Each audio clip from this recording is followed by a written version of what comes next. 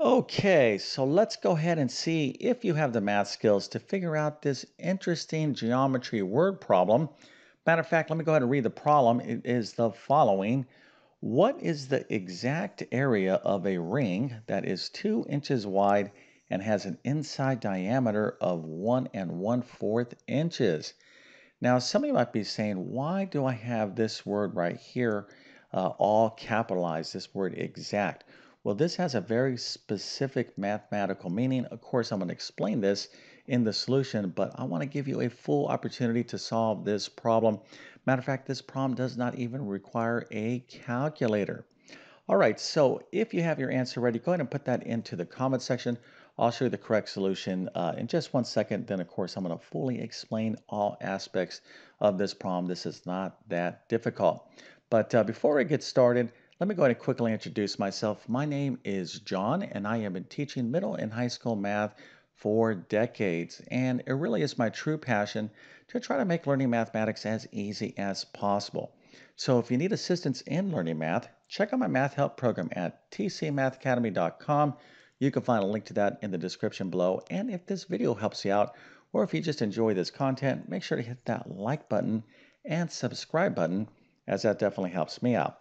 Okay, so before I show you the answer, just in case there's any confusion, we're talking about a situation where there is a ring, right? So basically, it's a situation like this. This is a ring, or maybe like a washer, however you want to visually think about it. But we're trying to find the area, and more precisely, the exact area of this ring with this given dimensions.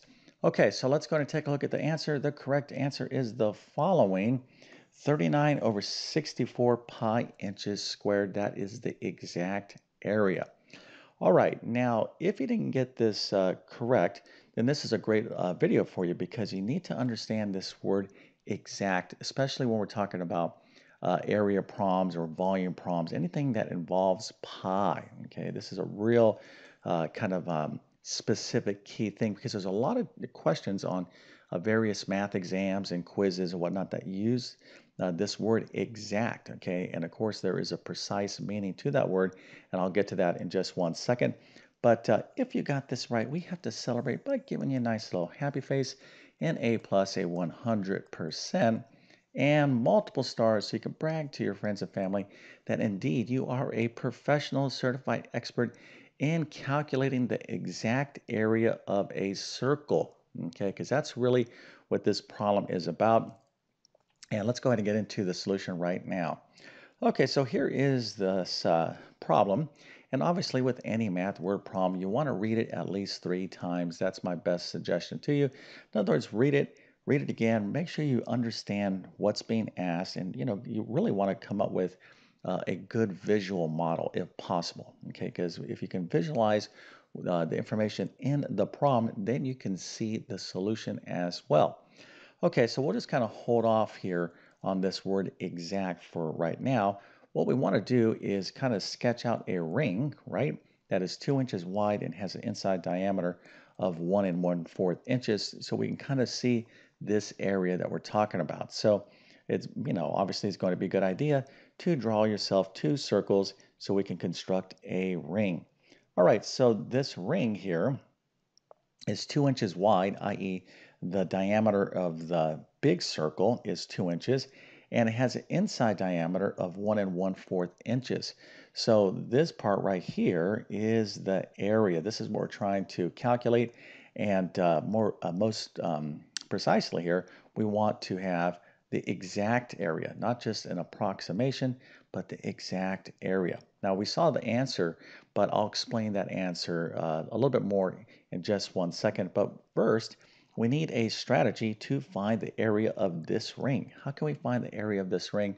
Well, we have to think about this, but this is not that difficult. What we can do is say, all right, if I'm trying to find the area of this part, okay, I have 2 circles, right? I have a big circle, this thing right here, and I have a small circle right here, right? So this thing right here and a bigger circle there.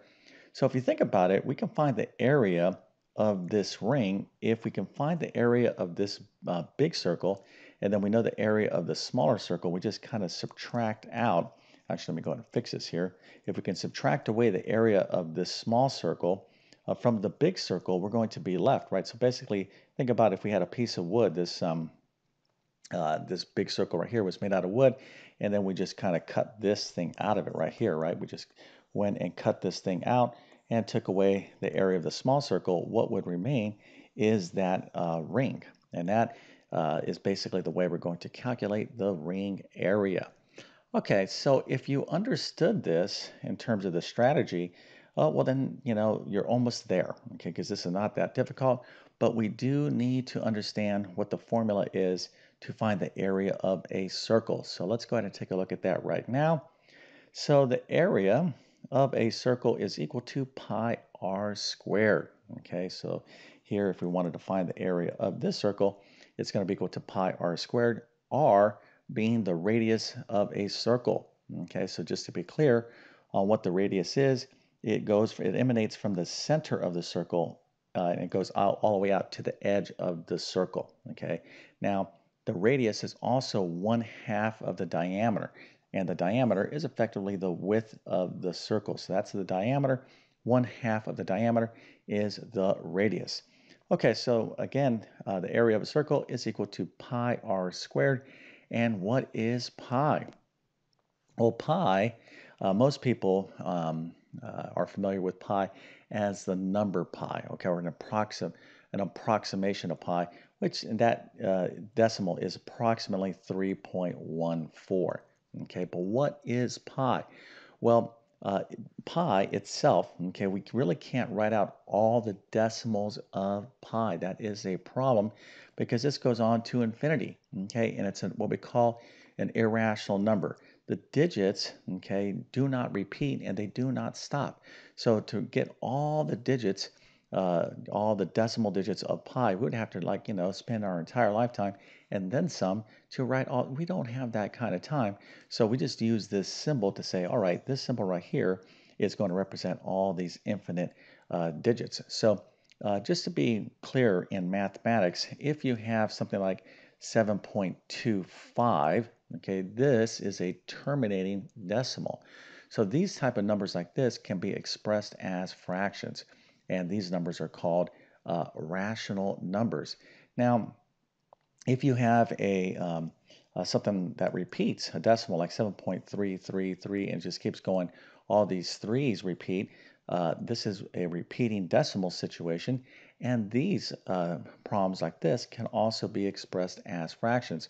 But when you have a situation where a decimal does not repeat, so let's say at 7.123940518, and you're not getting any repeating decimals, and this is just going to go on and on and on, well, this is the situation we have with pi. Okay, so it's an irrational number, and I want you to keep that in mind because we're not going to be able to use an estimate of pi because that will throw off our answer. In other words, if we use an estimate of pi, we will have an approximation for the area.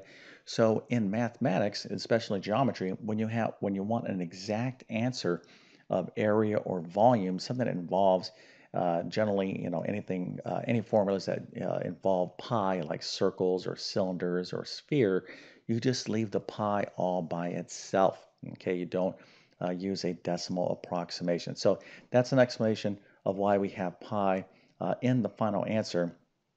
So again, anytime you want an exact anything, again, area, volume, whatever the case might be, and you never take pi and use a decimal approximation for it. Okay, so let's go ahead and take a look at the next step, which of course is having you subscribe to my YouTube channel.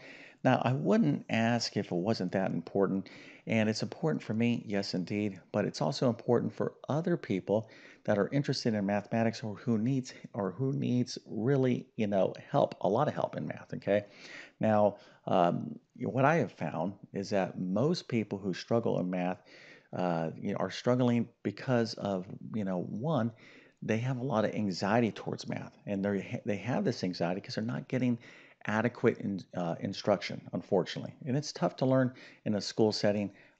Here is one teacher, and you got all these students. You're not getting kind of that individualized care. You come in at a particular time, and 1 hour later you're out the door. that's a tough kind of environment to get everything you need. So for me, what I like to do is to be able to break things down nice and slowly, try to teach in clear and understandable ways for those people who need to really learn math. Okay, the worst thing that I've seen when it comes to education is people giving up on themselves, whether is when they have the full potential to master mathematics. But anyways, by you subscribing, it really does allow me to reach a lot more people. So thank you so much. And if you are going to subscribe, make sure to hit that notification bell so you can get my latest videos as well. Okay, so back to the problem. All right, so we have a strategy. We know what we need to do to find the exact area. We know what this word means, exact now. Okay, it means that we're not going to take our pi calculations and have some sort of decimal approximation. So all we're going to be doing is working with pi. Okay, so we have to basically find the area of two circles and then subtract the small circle away from the area of the small circle away from the big circle, and we'll have the exact area. So let's go ahead and actually do these calculations. So that, before we do these calculations, we've got to make sure we have the correct information. So we were told that the big circle, okay, of this ring, or the width of this ring, it is 2 inches wide. Okay, and of course that means that its diameter is 2 inches. But we need the radius for our calculations for area. So we have to take 1/2 of the radius, I'm sorry, 1/2 the diameter, which of course is the radius. So that radius here will be 1 inch. Okay, so the inside diameter, the small circle, it's inside the promise to the inside diameter was 1 1/4 inch, right? So that was the diameter of the small circle. So we're going to have to apply our knowledge of fractions here to kind of get the radius. And this is not that difficult. So here we have a mixed number fraction, 1 1/4. So 4 times 1 is 4, plus 1 is 5/4. So if I want to get 1/2 of the diameter, which of course is the radius, I need to take this 1 1/4 or this 5/4, right? And then I'll just multiply it by 1/2, which is effectively dividing by 2. Okay, so that will give me the radius. And of course, right here, we're going to just multiply the respective numerators and denominators. So we're going to get 5/8 inches. Okay, so remember, the units of measure here are in inches. So now I have the radius of the big circle and the radius of the small circle. So now let's go ahead and plug all this stuff into the formula for the area of a circle. Okay, so let's start with the big circle over here because it's super easy. So the area is equal to pi r squared. What is the radius? Well, 1 inch. So we'll plug that in for r.